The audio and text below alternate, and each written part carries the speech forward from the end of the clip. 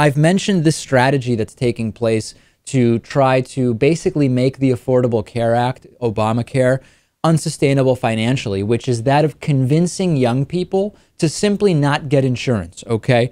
And I have video here. The Concerned Women of America spokeswoman went on, who knows, who cares, and she said that what really we need to do is, first of all, of course, prayer and trying to get God's help to do the Christian thing, apparently, to end Obamacare is what we should do. But also, young people shouldn't get health insurance. Check it out.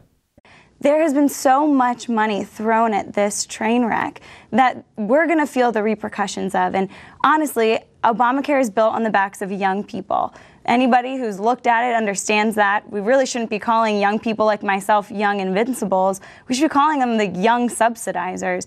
And so I think you're going to start seeing them waking up and realizing that they're not buying it. They're not buying into having to subsidize a government-run program that's a complete fail. And this is much more than a website, as your viewers understand, a website problem. This is the problem of big government coming in to try and run something like healthcare. All right, well, quickly, Allison, what are you encouraging your members and fellow Americans to do? Absolutely. Keep calling your congressman. Please send your stories to us, mystory@cwfa.org, and continue to pray. That's something that we know is so important here, prayer and action. And continue to pray for our nation's leaders, that they have wisdom and clarity how to fix this very broken problem and help us completely heal as a country. So it's slightly different than saying choose prayer over medicine. It's choose prayer over instead of choose prayer over medicine for healing diseases, it's choose prayer over health insurance for healing the country. Is that what it is, Louis? Well, I'm not sure what I heard when she was talking about this. I can't really tell when she's saying they're not buying into it. Does that mean just buying that it's a program that works, or literally buying it?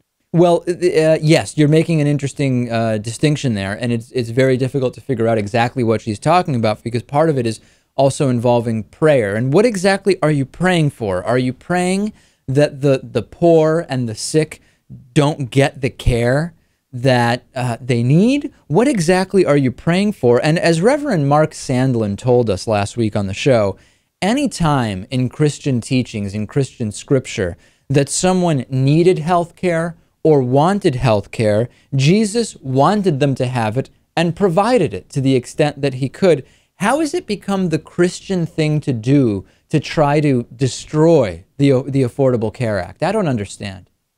I guess we've just got this strange connection between Christianity and big business, where it's some type of symbiotic relationship, and you can't really separate the two. And remember that it was Newt Gingrich and conservatives and the Heritage Foundation back in the 90s that initially came up with the individual mandate idea. They were all for it until it was President Obama who said, yeah, let's include that in what we're doing. All of a sudden now they're against it. Had it been a conservative proposal, the individual mandate would have been joint sacrifice, the way Jesus had wanted, or something like that. They would have come up with something for sure. You can absolutely be assured of that.